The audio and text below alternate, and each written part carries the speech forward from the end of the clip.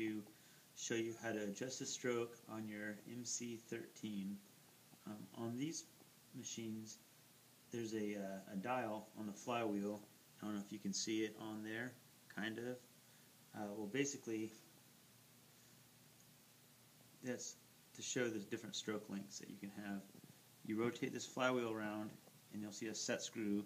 Once you rotate it around to a certain point, you'll see a set screw through this little hole. So you want to take one of your Allen keys, which is a 1.5 millimeter, and you want to stick it in that hole.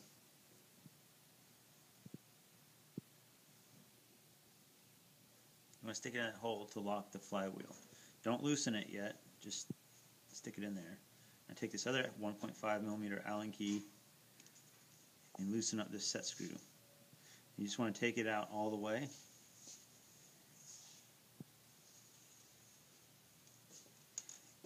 And then you can see the whole dial, and you see a little notch right there showing that this is at 3.5. These dials are actually off by about a half a millimeter because this is the first time I made them, so my measurements were a little bit off.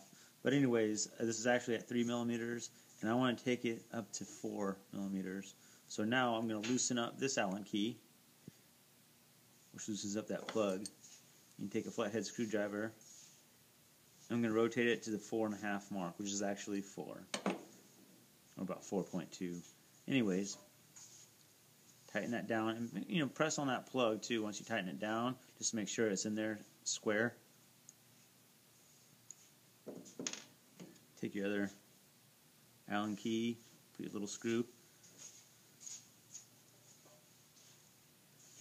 Now you want to be careful not to. You want it to be pretty tight, but you don't want to strip out the nut. Anyways, I'll kind of give it a little tap, kind of a little wiggle push, and that kind of seats it down without stripping out the Allen key. Make sure that's pretty tight too. And now I'm going to measure it, just to double check.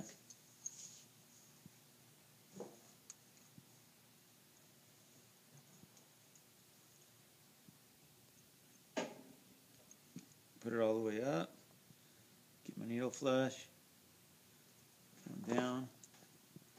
Now I'm using calipers because it's more exact.